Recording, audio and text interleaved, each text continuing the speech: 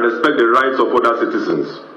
The police is equipped to respond appropriately to the unfolding situations and will get assistance from other security agencies, including the military, if the need arises.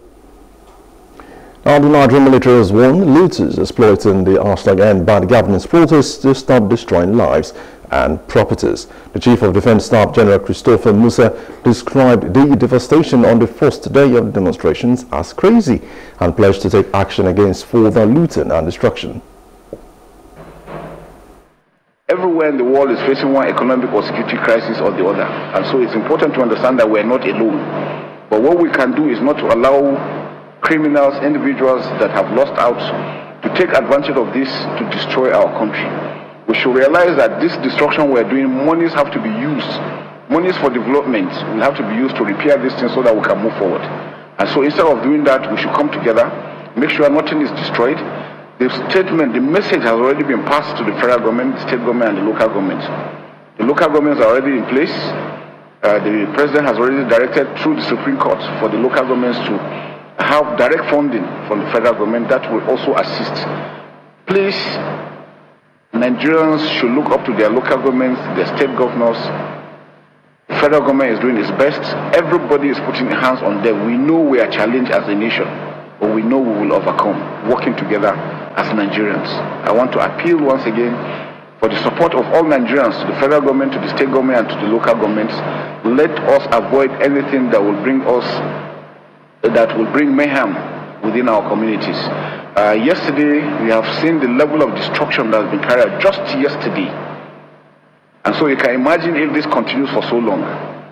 The armed forces and the entire military security agencies will not stand by and see that to continue. The Defence Chief General Musa emphasized Nigeria's economic struggles and high living costs as global issues and urged Nigerians to be patient and allow the government to address these issues. Well, I'm sure everyone is disappointed with the outcome.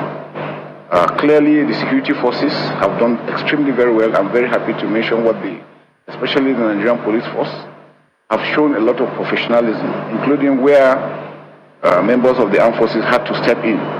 But you can see that we have remained very professional in our conduct and will continue to do that, as long as the citizens also understand that there's a difference between peace and criminality.